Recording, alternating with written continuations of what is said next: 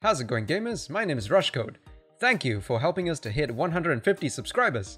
Woohoo! So in today's video, I want to do something special again. It seems to be a running theme now to make tutorials, so I'm going to be doing a tutorial on how to attach a widget to the mouse cursor. And I would like to thank one of my subscribers, NV, for making this suggestion. Here's a quick demonstration of what we'll be achieving today. You have your mouse cursor and there's this white box with a green button on it. What we'll be doing is learning how to make it such that when you press E, the box will follow the mouse wherever it goes, right? It's attached to it in the top left corner. And then we'll also learn about another option where if I click on the button, we can make the white box follow the cursor from the center. If this is what you're after, then keep watching. Here's a breakdown of what we will cover in this video and the corresponding timestamps. So if you want to skip ahead to any of those sections, feel free to do so now. Otherwise, we have a lot to get through, so let's get started. Number 1, initial setup. Go to your project settings under Edit, Project Settings, go to Input, which is under Engine, and then create this action mapping under Action Mappings by hitting the plus sign. And I'm calling it Attach Whitebox. From there, create a key that attaches to it. I've used E. Then go back to your level, open the content browser, and create a blueprint for your player controller. I've already created one down here, which is my controller, and create a widget while you're at it using user interface widget blueprint. So once those two are created, jump into my controller, and from the event begin play node, you'll want to do two things, which is creating two of these variables right at the start. But you can create them along the way as you're setting these up. So for the first one, you can pull out get player controller, and then from there, pull out a noodle and you can see there's promote to variable. As soon as you click that, it'll create this node and you can rename it like I did, player ref, and this will save the reference for your player controller. So you don't need to call this node all the time.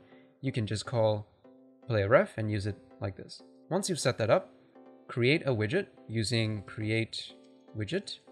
So this node right here, this is what it'll look like when you first make it, and then select your class and it will update the name as create whitebox widget. And then do the same thing as you did with your player controller. You pull out a noodle from here and promote to variable. This will create the next node, which can be used to save your whitebox reference. Now you can call your widget anytime you want in your controller blueprint. From there, add it to the viewport. Next, go to your widget, which should open up in the designer tab. If not, click on it and create these three elements here. So you want to make a canvas panel first, which is under the panel dropdown, and then grab a border and a button from the common elements here, drag them into the canvas panel, and make sure that these two elements are anchored to the center by clicking on anchors, going to this middle box here and holding Shift and Control and then clicking it. This will ensure that these boxes are anchored to the center, and it makes it easier to reference it when you want to position it according to where the mouse is. And then you're ready to go. Number 2, input modes. There are 3 input modes that you can set in your game, and I'm doing them inside the controller blueprint. By default, when you run your game and click inside it, it would activate the game mode only, which means your mouse cursor will disappear, but it allows you to handle keyboard input through the controller. So when we play this, you can see that I've immediately taken control of the controller and I'm able to move around and jump, but there isn't any mouse. So you could show the mouse by activating this node here from the player reference, but as I said, it's not a good idea. It's just weird, bro, because when you play this, you're gonna have your mouse moving in some funny directions along with your player moving around. It's just a bit disconnected the way it works. So we don't want this mode. So I'm going to disconnect these two, but that's your default, right? So we want to change that to either this top mode over here or this bottom mode over here. With the top mode, it's going to allow game and UI access, which means all input is enabled and you can see everything including your mouse, and it handles your keyboard input through the controller. If you're new to widgets and using the UI interface, it's probably a good idea to start with this, but it can get a bit tricky to work with because there's a lot of things happening at the same time. What you want to do is make sure that your cursor will be hidden during capture, so tick this on, and make sure it's connected to showing your mouse cursor on as well. So when you run it, you can see that your mouse is in view and I can move the controller, but I cannot turn my character unless I right click and turn the screen, but you can see my mouse has disappeared. As soon as I release the button, the mouse reappears again. This is because of the show mouse cursor node. So these two bits work together really well. This will hide the cursor when you're moving your character or turning it. This will make the cursor reappear after you've released the mouse button. But if you want your mouse cursor hidden most of the time and only to appear when you are activating a widget, then perhaps your best option would be to use UI only.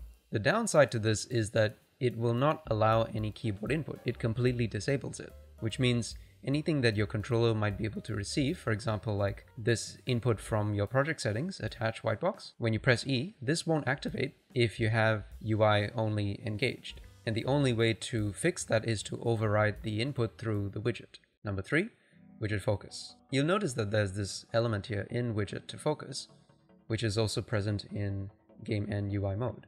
All it does is allows the widget to take focus as soon as you set up the input mode. And you can do that in 3 different ways.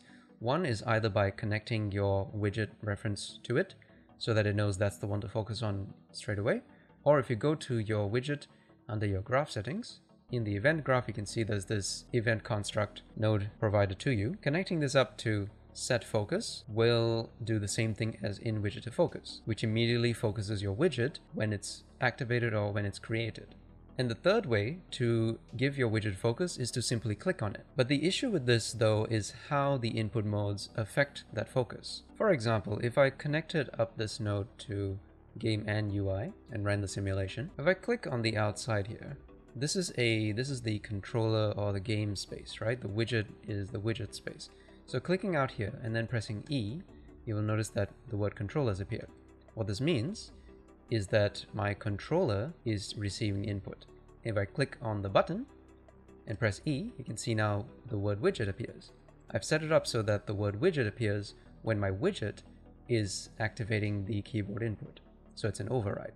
The weird part is when I click on the white bit and press E, my controller activates.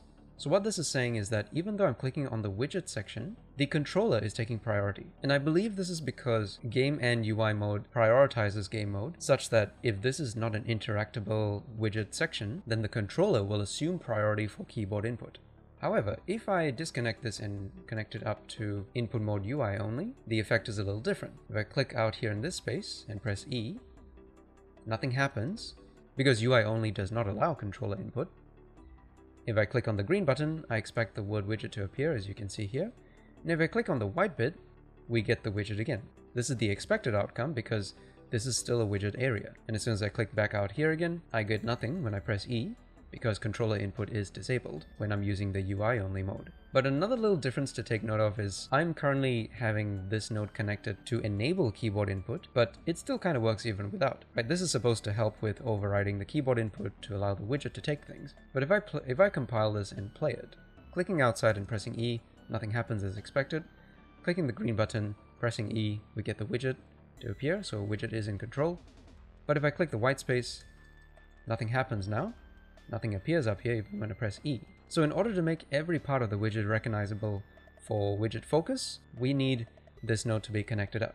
As it says in the description, setting this flag to true allows this widget to accept focus when clicked, which includes the non-interactable white space around the green button. And I won't connect this node up simply because I can do it right here by connecting this node up. It does the same thing. Now that we understand some of the differences between these modes, you can choose which one's best suited for you, and we can do the thing. Number 4, keyboard input. Starting off with a really easy one, if you're not fussed about the mouse being shown all the time, then connect it up to Game+UI, and then in the controller blueprint, down here, you can introduce this event, which is simply from your project settings input attach white box. Connect it up to whatever nodes you want to create your actions. In my case, I'm just connecting it to print string first, just so I know it's working. So when we hit play and click anywhere in the controller area and press E, the controller will activate. This is still true when we click the white area, the border of the widget, because that's not interactable. So controller still activates. Since I know this works, all I need to do is connect this up to something like update to mouse position, which involves setting the position in the viewport for the widget based on where the current mouse position is. When you run this and click anywhere and press E, it will update the widget according to where the mouse is. But it's only snapping it to the top left corner because the top left corner is the default point of origin for your widget. If you wanted to go a step further, you could connect this to a flip-flop which toggles between A and B, and every time it's A, using a branch that will activate the true statement, which you can connect to an event tick, allowing your position to update every frame and follow the mouse as it moves along the screen. So there's nothing different here, it's just that we've connected it all to an event tick, and your controller input is simply toggling whether this follows it or not. So when you run it and press E, your widget will begin to follow your mouse for every frame. And when you press E again, the widget stops following it because we've flip-flopped or toggled it to state B. And that's pretty much the whole tutorial if you want to use input mode, game, and UI. If you prefer to use UI only, then there's quite a bit more here to talk about. Using this mode means you cannot activate this node anymore, right? Because your controller is never going to receive this. So you have to go to your widget and make sure this is connected here, and then create a function override for onKeyDown. Now onKeyDown is not in this list anymore because I've already selected it and activated it.